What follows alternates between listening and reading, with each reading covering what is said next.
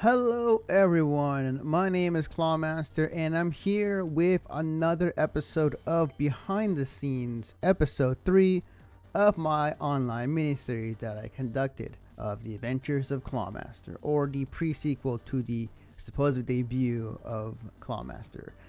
Now in this episode I'll be talking about again my thought process and how I made the episode, but if I have the file, which I believe I do, it will be the behind the scenes look not only of how I made it, but what exactly did I do in the video.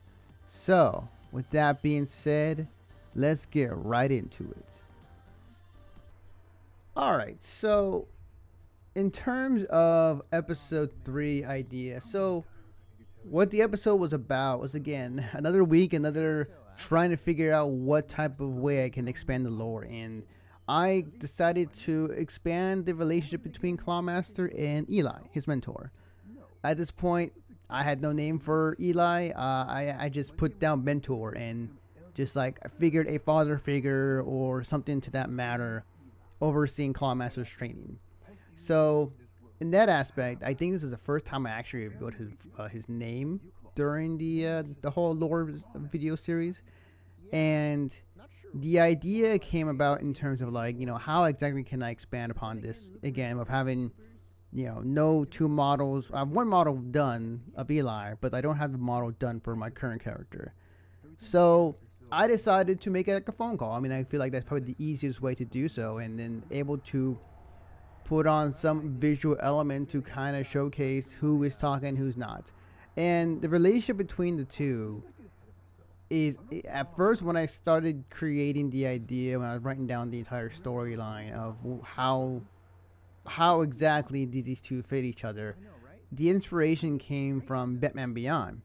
In terms of Clawmaster is pretty much Terry McGinnis, and Eli is Bruce Wayne, old man Bruce Wayne I should say, and kind of the back and forth banter in that aspect, and I started from there, but I kind of leaned into Clawmaster again. He's a cocky type, kind of being the annoying person to Eli.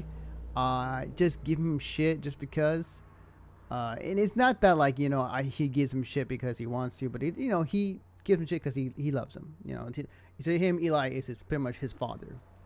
So that type of relationship, I kind of went in that direction, and that's why you see in the video, in terms of, this back and forth between the two, and him calling him old man, and just like these quick quirks, kind of like it almost. If it's not Batman Beyond, I can think of, it's like Batman Beyond plus Spider-Man and oh man, what's his name? Oh, not Iron Man, but I forgot his name. The name escapes me, but the one who basically made the Adventures. Kind of the banter back and forth in that type of relationship. So that was the direction that I wanted to go with, and I think that as long as I can produce and I can keep up with that voice, then yes, it will work one way or the other. So again, a cell phone call between the two, and subtitles in terms of like hey, he's talking to him, he's talking to you, and the thing that I also wanted to throw in there is, and it very much was inspired by Iron Man. It is shown much more in episode 4, was the idea of the whole scene where Iron Man in Iron Man 1, I want to say, where he gets his suit, like he's about to go in it, and it's an entire process of each plate put it into his body, and like it's a really cool scene. You have the screen pan around of him, the suit coming onto him and just forming his suit, and it's really cool to look at. That was the idea I had in mind when it came to the end scene of this episode, where you see a sneak peek, you see like a loading bar, and then able to see afterwards the schematics per se, in terms of the full character reveal. And this was actually the first episode where because at this time I had received, I want to say a day or two ago, the commission I got on Skeb, which I will go ahead and make sure to show the person who did the art, which is awesome. Thank you again. And showcase the character art, because at this point I didn't have anything. I didn't have any character art. I had a logo maybe, and then that was about it. I had my PNG or maybe at this time, but I didn't have much of anything. So this was actually the first time I unveiled the character reveal of Clawmaster in his full form, in his character art. So that was really cool to see, and I really enjoyed the characterization of him, and I really enjoyed it in the kind of direction that my VTuber model is going to be.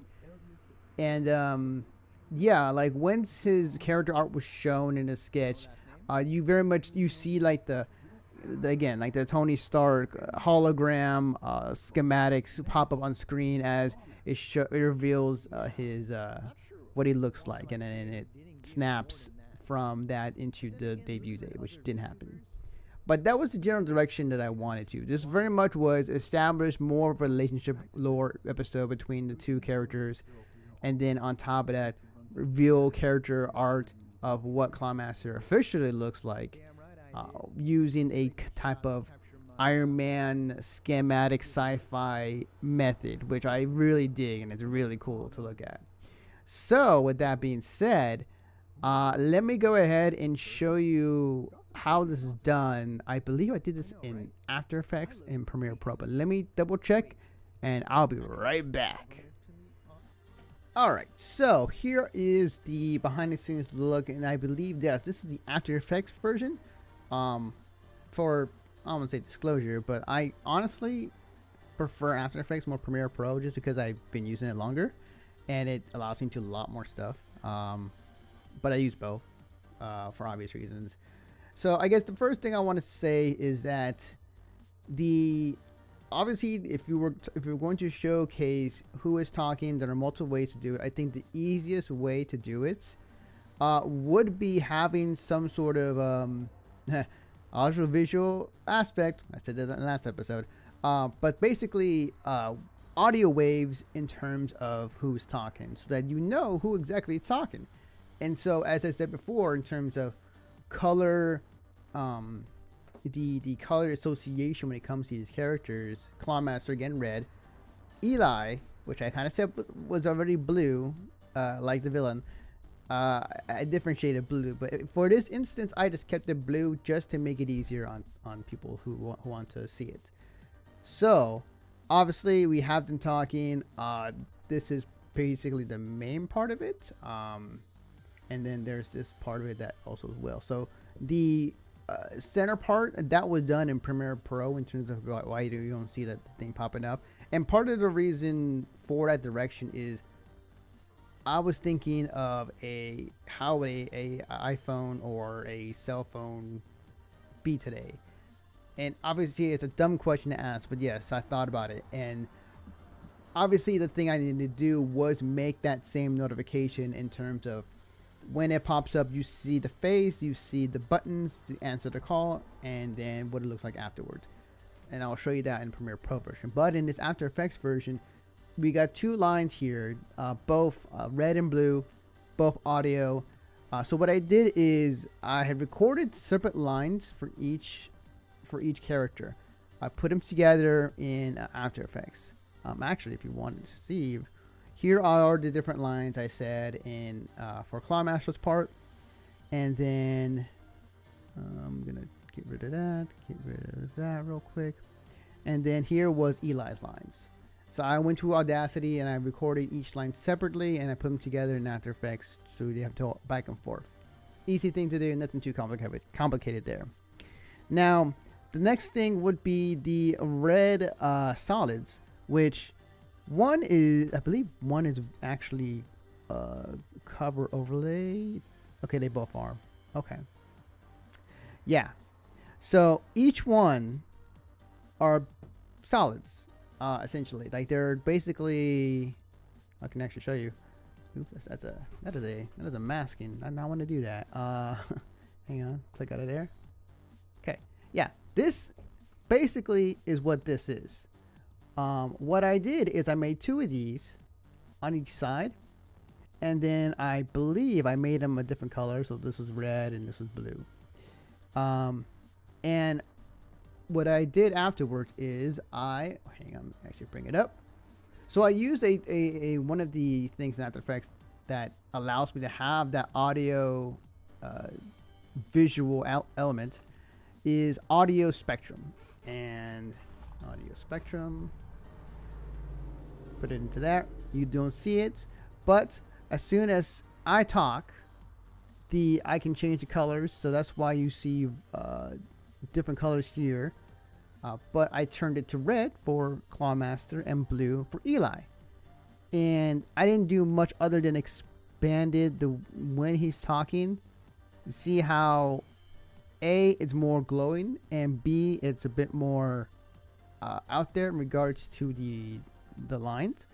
I made sure that it's much more apparent that whenever somebody's talking, that it's very visually obvious, because prior to this, if you just put the audio clip with audio spectrum, you're only going to see maybe like that by default, and I'd rather make it obvious in terms of who's speaking.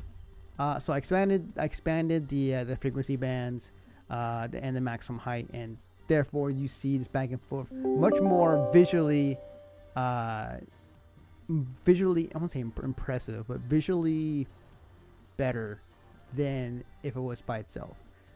And back and forth they go, they talk. Nothing really too complicated other than that. Adjusted a few things, make sure the glow was happening. I think the glow, if I'm not mistaken, yeah, it was the outer glow. Yeah, I put that on here. Yep, put it to screen. Yeah, so did the same thing for these 2, just to make it more what's the word I'm looking for?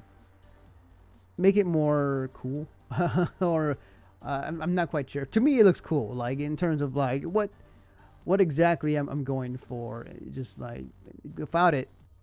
Hang on. Yeah, thank you, After Effects. Without it, this is what it looks like. Kind of bland, honestly. Now it's cool. I can't really explain it other than the fact that it just visually looks better, honestly.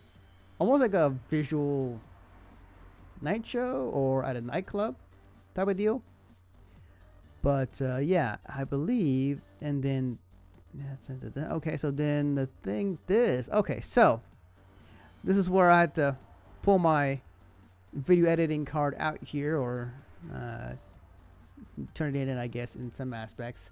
So basically at this point, this part of it, some of it was me, some of it was not. So obviously the effects of this turning was something I got from a website I subscribed for, Elemental Elements. Shout outs to you guys. You guys have been awesome. And that I inputted into the video because I was looking for something that represented the Iron Man schematic scanning type of deal, and that was exactly what I was looking for. And this is something that worked with me, because then not only was I able to showcase the character art, but I can also input this. I believe this is a mask. Hang on, come on, there you go. Okay, so this effect was a matte.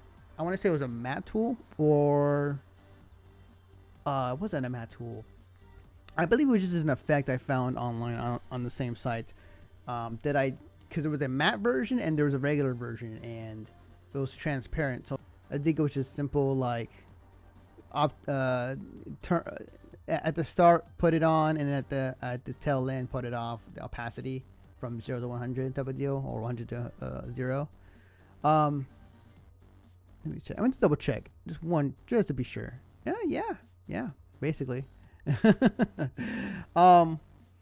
So yeah, it was an effect that I found online, and it was something that I put on top of the picture to have a much more unveiling of the picture in terms of what is being shown. One of the other things I should note is this part. like it reminded me of the X-Men for some reason, in terms of how they unveiled, or like, you know, the opening sequence when it came to the movie, like you zoom in and there's the X that forms from the center, and then it scans the screen and then it opens up to the movie. So this kind of inspired this type of idea in terms of unveiling Clawmaster's character art. So, and then this was included with the whole thing was included with the video package that I got from Elemental Elements. So yeah, I can't really take much credit for that, other than, you know, I manipulated a few things and made it work. But yeah, nothing else to say there other than, yeah, it looks cool, looks awesome. So yeah, so that is not the effects. So then I then edited a bit more in Premiere Pro, which I will open up here and show you what I did there with this video. Well, as I was looking for my file, I had the file, but the timeline's missing, so I have no idea why that's happening. Anyways, well, what I can tell you exactly what I did on top of whatever I did with the edits and After Effects was basically I zoomed in on the picture, on the last picture, as you see here in the clip as it goes on behind me, and basically zoomed in for a brief period, showing a bit more of the model rather than just a flat screenshot, rather than just like a zoom in on the torso, on the head, and just to get more details regarding like what exactly it looks like. That, and I added the cell phone, as you see here, notification that you normally see on an iPhone or on an Android, and so on, and subtitles, which again I got them from Capwing, which has been again a great help to me getting these videos done and subtitles. But that's about it in regards to what was added and what was edited for the video. So hope you enjoy these behind the scenes looks. It was a lot of fun making them, and it was a lot of fun kind of diving into, you know, what I can really do with an episode from scratch and trying to figure things out from there. So with that being said, thank you for watching, and I'll see you next week for episode 4.